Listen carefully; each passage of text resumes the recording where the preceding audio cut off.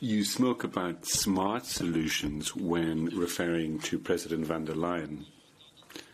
Now, Austria, for example, apparently wants to limit access to tourist regions to certain nationalities. Would that be a smart solution?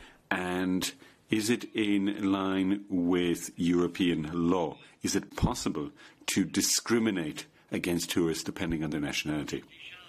I think I've replied to that question, Stefan. What we have to do is we need to look at that more closely. We're not aware of any detail with regard to any measures that may have been announced. So what we'll do is we will come back to that later. Voilà.